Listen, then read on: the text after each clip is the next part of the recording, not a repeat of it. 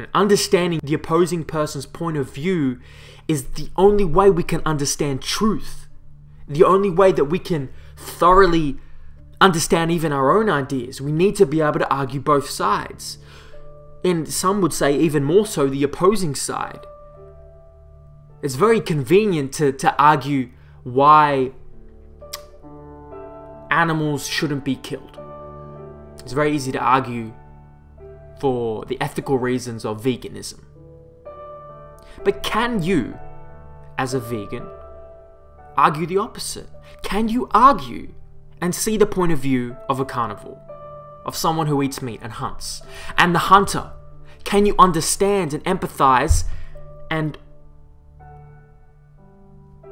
argue for the vegan side?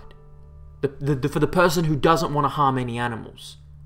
And I'm not going to do that here because that's not what this is about here. We're not trying to unpack specific ideologies and almost religions that they're becoming. I'm not trying to unpack that here. We're trying to build a framework that the rest can be built upon.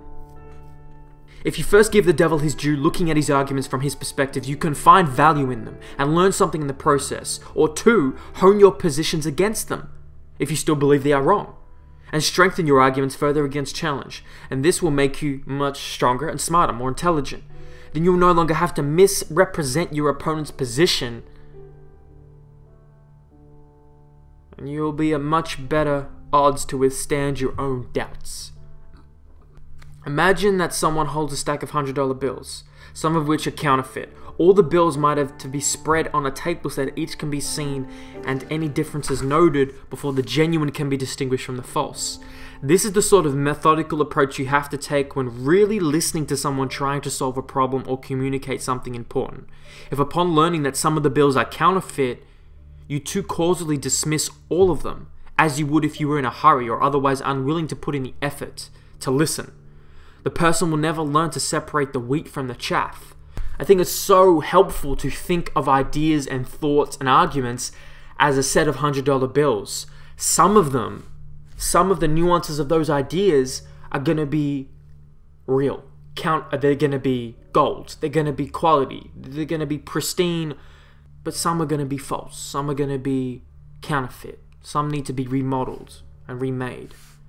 And if you listen instead without premature judgment, people will generally tell you everything they are thinking. And with very little deceit, people will tell you that most amazing, absurd, interesting things.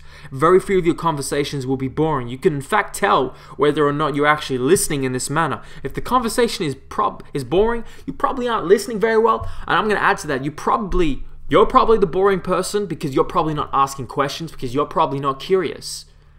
And that's a whole different thing. Why aren't you curious? Why don't you want to ask questions? What type of questions do you really want to know? What do you want to know? Do you want to know anything? Why don't you want to know anything? Of course you want to know something. What is it? What do you want to know? Ask yourself, then ask the questions. Things won't become boring anymore, no matter who you talk to. Whether it's a jet skier, or a snowboarder, or a mathematician, or a chess player, or a midwife, or a nurse, whatever. There's interesting dialogue to be had with everybody. If you just listen, ask, and are curious.